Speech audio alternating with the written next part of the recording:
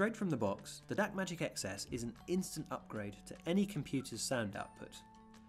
But there are a couple of different ways that you can use the DacMagic XS, meaning that you'll always get the best possible sound whatever you're listening to. Macs support two different USB audio classes, Class 1 and Class 2. Your DacMagic XS will have shipped in Class 1 mode as default, but you can also use it in Class 2 mode if required. Here I'm going to show you which setting you need to get the best sound from your computer.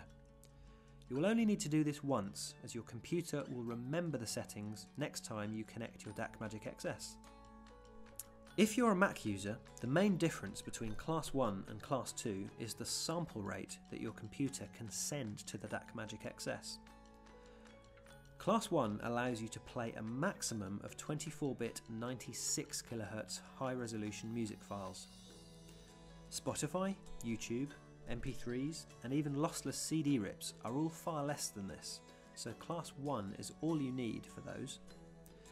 So, simply by plugging in your DacMagic XS straight from the box and selecting CA DacMagic XS 1.0 as the default speaker, you can play everything from Spotify up to high-resolution 2496 music files. If you want to play even higher quality music files, such as 24176.4 or 24192, that's when you need to use Class 2. To do this, press and hold both volume buttons on the DacMagic XS for 5 or 6 seconds until the LED flashes pink 3 times. This means that the DacMagic XS is now in Class 2 mode. Now, go back to your computer's sound menu and select CA DacMagic XS 2.0 as the speaker output. You'll also need to go to your Mac's audio MIDI setup and adjust the output up to 24192. Now you can play back everything from MP3s and Spotify up to high-resolution 24192 music files.